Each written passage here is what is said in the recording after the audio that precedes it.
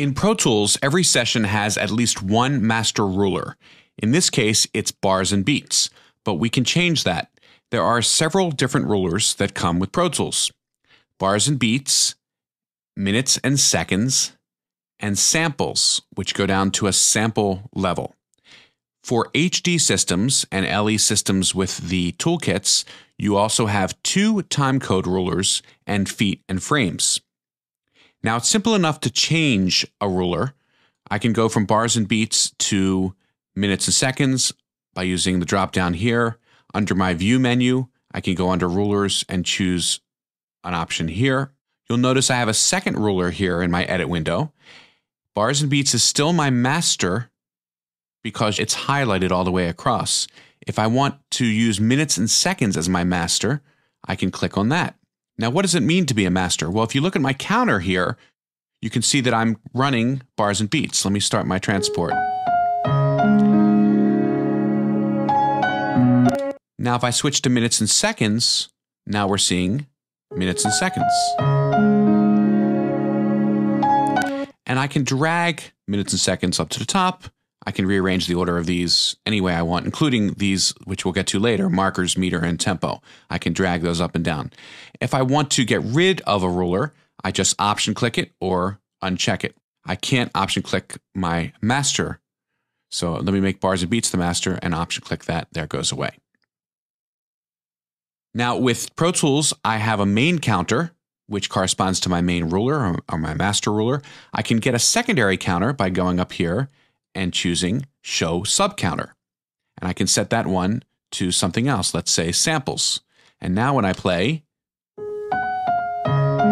I see both my bars and beats and my samples. And I can go directly to, for example, sample number 45,000, or I can go to measure 4, beat 1. And there you go. Now I can also see my rulers in my transport. I'll hit Command and 1 on my numeric keypad and bring up my transport here. And I can get to the counters on my portable little movable transport either by using this arrow here and choosing counters, or shortcut option clicking the plus sign here. And there are the counters. Actually, there's one counter which I can change. And when I change this one changes as well. But I can also go to my expanded transport and I get a sub counter here as well. I'm spending a lot of time on rulers and counters because that's how we know where we are in a session, and it's easy enough to change to a different location just by typing something in to a counter. And in fact, let me show you Command numeric keypad 3. This is our big counter. I can also get to it from my window menu, big counter. And this is great, especially if I'm working with video, because it's a nice big counter I can put on my screen somewhere and see exactly where I am. And I can use it to type in a location. I hit an asterisk, which is the star key, and I can quickly move to a location. I use the period key to move to the next field. So let's say bar 34, beat 3. Hit return, and I'm at bar 34, beat 3. And like the other counters, I can change these.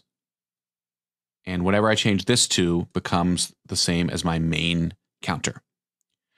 So just to summarize, we can have different rulers. We can have more than one ruler, but only one is my main or master ruler. I can change which one is the main ruler just by clicking here, by choosing up here, by choosing from my big counter, or by choosing from my portable transport here. And I can have sub-counters in my movable transport as well as up here in my toolbar. If I want to make a ruler go away, I option click it. As long as it's not my master, it goes away.